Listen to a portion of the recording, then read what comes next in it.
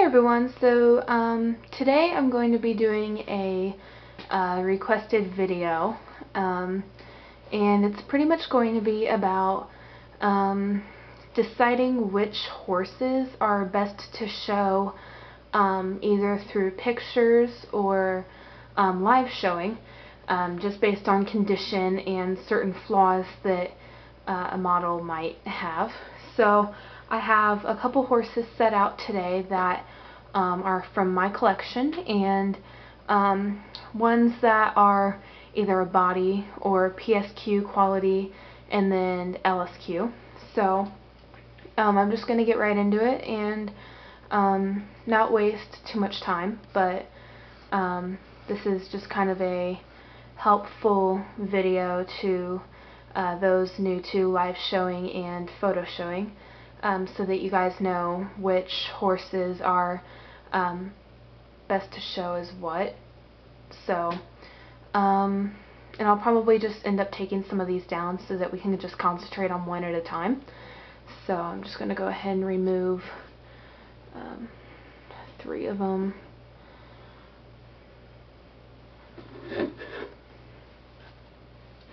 Okay, so this is my Treasured Moves in the Lady Phase mold, and she is a body in my collection.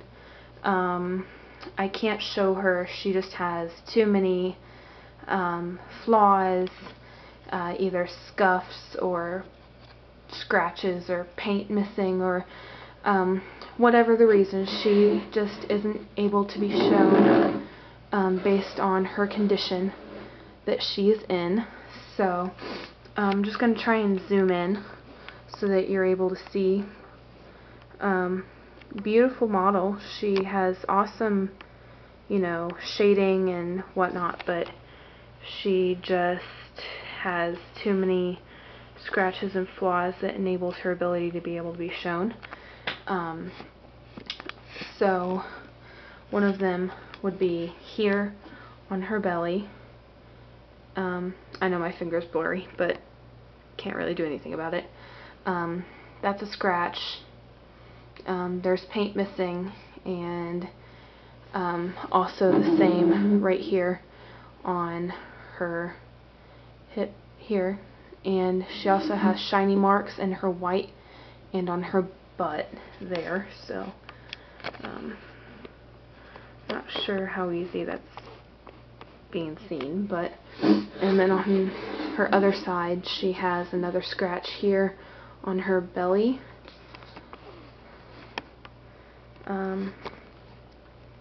So there's that. She has hoof rubs and ear rubs. Try and focus this a little bit, but not really sure how easy it'll be, so we'll try doing this one-handed.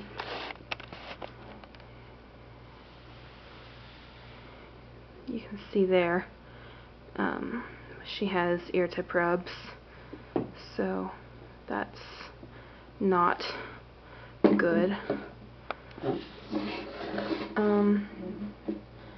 So this would be considered a body. You know, too many scratches, too many flaws, can't be shown. So in other words, a shelf model.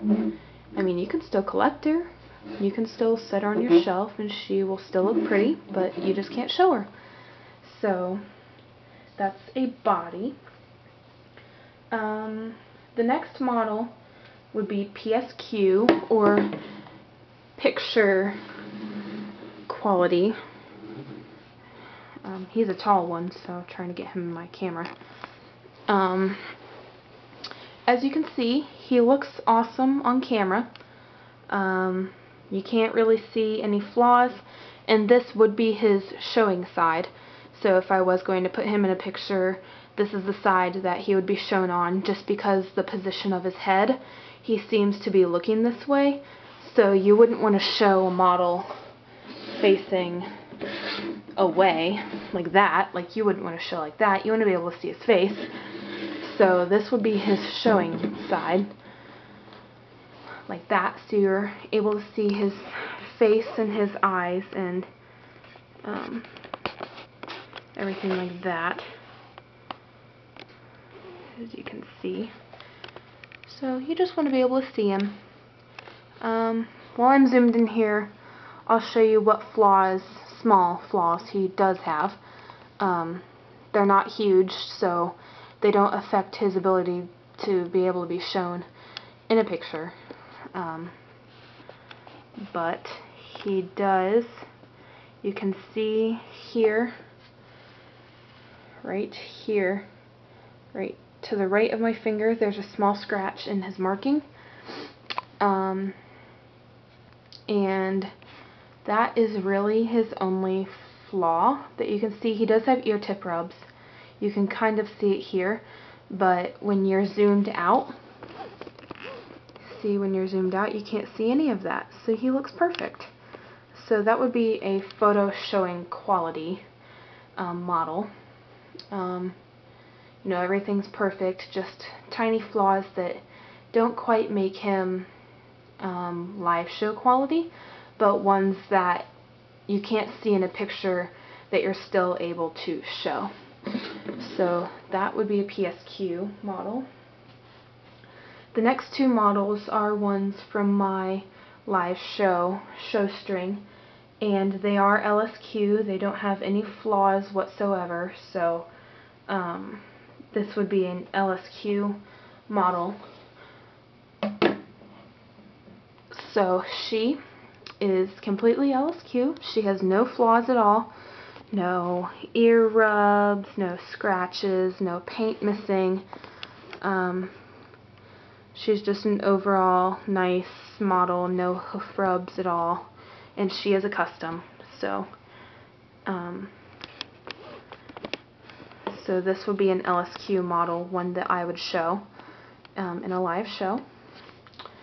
I know she kind of looks like Grula on the camera, but she's actually Red Roan. She's a Bet Your Blue Boons, and she's etched. But I mean, just on the camera, the way that the light is back here on her hip, that kind of looks like Gray or Grula. I'll show you the other side. There. So she is an LSQ model. She doesn't have any scratches, and she would be able to be live shown. Now, if you're talking showing in a youth show, some flaws would be acceptable, only because the judging isn't as harsh in a live youth show, because, I mean, it's youth. They don't want to be too harsh so that nobody with a small scratch on a model can place. So he has actually shown in a youth show before, and he's placed 4th. So if that tells you anything, you can show a PSQ model in a youth show. He has won a 4th before. So it can be done. It just depends on what show you're in and what horses are in the class that you're showing in. Now, there are models, like the one I'm about to put up, that are LSQ. They don't have scratches, they don't have hoof rubs, no ear rubs, nostril rubs, nothing, no scratches, nothing. They're completely perfect, but there is something called factory flaws, which are flaws that the horse can come with out of the box straight from Breyer, and they're just flaws that they pick up from the factory, and you can't really do anything about it because it's under the finish, it's there, it's set, it's not going anywhere, and you can definitely still show them, but it just doesn't guarantee that you're going to place very well. So my Sato is an LSQ model, but he has very crisp markings, and that is why I picked him. I traded him for a body quality Alborozo. I traded him, and the woman had 2 of them, and I was able to choose because nobody else had wanted to trade yet. So she still had the two, and I got to pick which one I wanted. And one reason I picked him was for his darker coloring. He is a darker model, and his markings were just very crisp, and that's why I picked him. So he was handpicked, but you obviously, when they're in the box, you obviously can't see their other side that is facing the box side, so you can only see the one side of the horse when it's in the box. But looking at him like he was in the box, he looked completely perfect. And then when I did get him out, he has something on his mane and his tail called overspray and underspray. He has overspray on his mane on this side.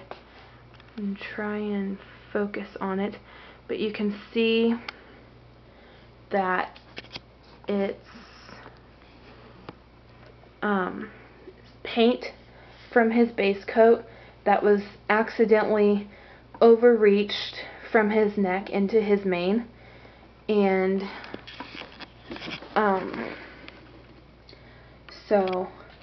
and it's very common in some of the newer models that they're coming out with, just because I don't think they're personally spending enough time painting them, and they're just rushing through trying to produce them, and they're just ending up with overspray and underspray on the manes and the tails.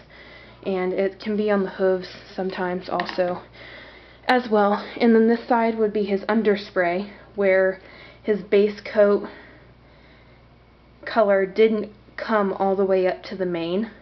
You can see it right there.